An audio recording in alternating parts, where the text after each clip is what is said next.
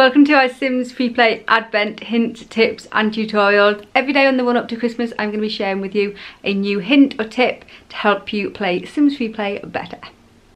Day 19 is all about teenagers. Now, to have a teenager in your town, you must have completed the teenagers quest. You can age up your preteens to a teenager by going onto a stove and baking a birthday cake. A birthday cake is 5 LPs and takes 1 day. And once you finish baking, you can give that to your preteen and they will have a birthday and turn into a teenager. Once you have completed the Life, Dreams and Legacies quest, your Sims will automatically age. Your preteens will automatically turn into a teenager unless you pause their aging. Once you have a teenager, you can of course use a wardrobe to change their clothes like you can with all the other Sims. Teenagers do have a ton of awesome clothes. You may not have access to all of these clothes that you can see now. Some of them may have been unlocked with various different limited time events and quests. Your teens have the usual needs like all the other Sims have. They have hunger, bladder, energy, hygiene, social and fun.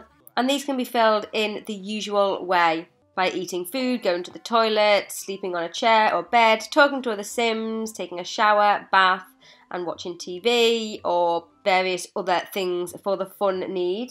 Your teen Sims can also drive. They will need an adult for this. Once you can have cars in your game, you can click on a car with your teen and learn to drive for 5 hours. Like I say, you have to have an adult Sim on the lot. So you can see here the teen and the adult are coming out and they are going to take this car for a drive. I have done a whole separate video on driving, but when your teen Sims are out driving, these musical notes appear and they give you either simoleons or sometimes LP depending upon the car. So it's a good way to earn some extra simoleons or LP. Your teenage Sims also do go to school like your preteens. The preteens go to Simtown Elementary, the teenagers will go to Simtown High. And you get them to go to school in the same way that you take adult Sims to work. Go into the occupations tab and you need to enroll them in school. Here you go, you can enroll them there. And then you can just send them off to school the same way that you would send an adult Sim to work. They have levels of school, so their grade average is a junior student. They are level 1 of 7. The more you send them to school, the higher their level will become and the more simoleons and XP they will earn when they're in school. You can improve their grade quicker in school by using a study desk.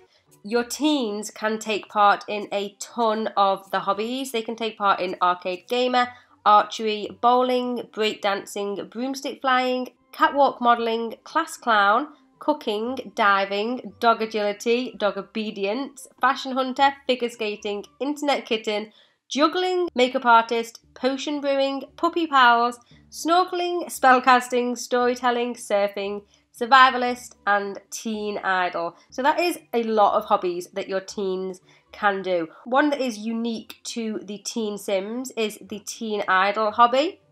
The teen idol hobby is used to unlock this Simtown sign, and when you have unlocked the Simtown sign to level 3, you are able to build this teen idol mansion, which is special for your teen idol teenage Sim.